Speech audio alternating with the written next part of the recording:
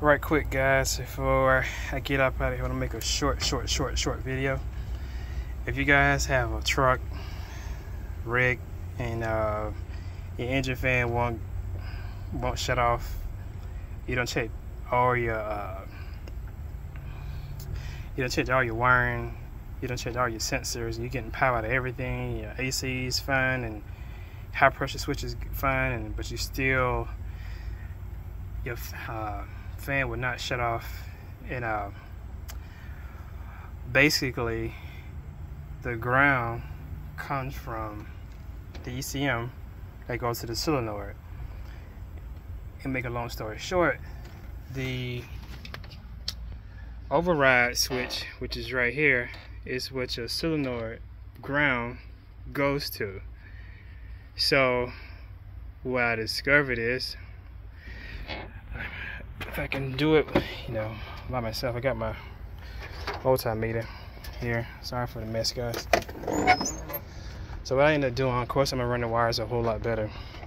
So I put the probe, the multimeter on continuity, and what I discovered is the wiring that's coming from the override switch inside, it wasn't getting cut, because the solenoid works off whether the fan clutch is getting ground or not. It's, of course, I have 12 volt constant power, but it runs off the ground.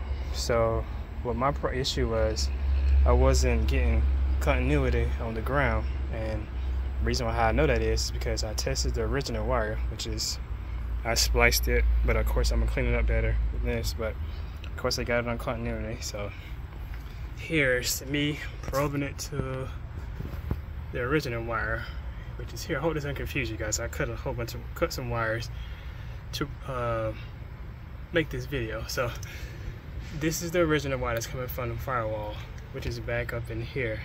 All right, so I got my ground probe on that, and I will find, this is kind of hard by myself, but I'm gonna try my very best.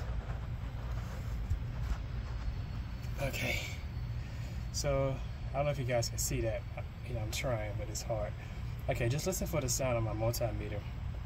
So this is the wire that's coming from the override button, the original wire, how it's ran to the solenoid. As you can see, you hear no sound, but you have a reading of 542. Okay, so this is what I did. I ran me a wire from the override switch that's inside, and I ran it through my firewall myself, because somewhere in between the original wire and the override switches have a short somewhere. So instead of me taking down all those wires and running the wires all through the firewall and they stay in there, so I just ran me just a fresh wire. And what I end up doing is cutting in between the ground from the override to the actually harness right here. So as you can see, I cut from here to here, and I ran a wire, my fresh wire, which is here, that's running all the way up to my switch that's inside. So I'm gonna test this wire out. You should hear continuity out of my multimeter with the long beep noise. Let's see. You hear that? So that's continuity. So my issue was, I wasn't getting continuity out of my original wire, which is causing my fan to stay on. You see some videos on YouTube, which is good videos, and they tell you why your fan's staying on, but they don't necessarily get into the electrical side of things. I did have a manual switch in here, but the thing with the manual switch is it's hard to, I would say electrical wise, with the manual switch, it's hard to have a good AC running while you have a manual switch, because the ECM is timed to come on at a certain time when the fan clutch and the freon to cool it down. And I know you wouldn't know with your finger to know when to switch it on and switch it off by reading temps all day long while you're driving. So it's best to get that issue fixed and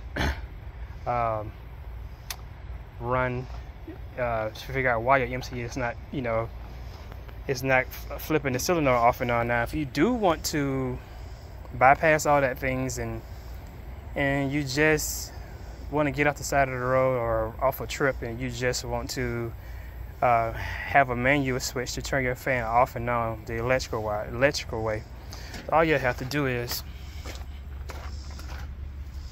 just find the ground. You're in the ground in your truck, so you find the ground here, and then your solenoid switch, which would be the negative side. If you do your switch like this, hopefully, you know, some people be red and black, but the white side is the ground.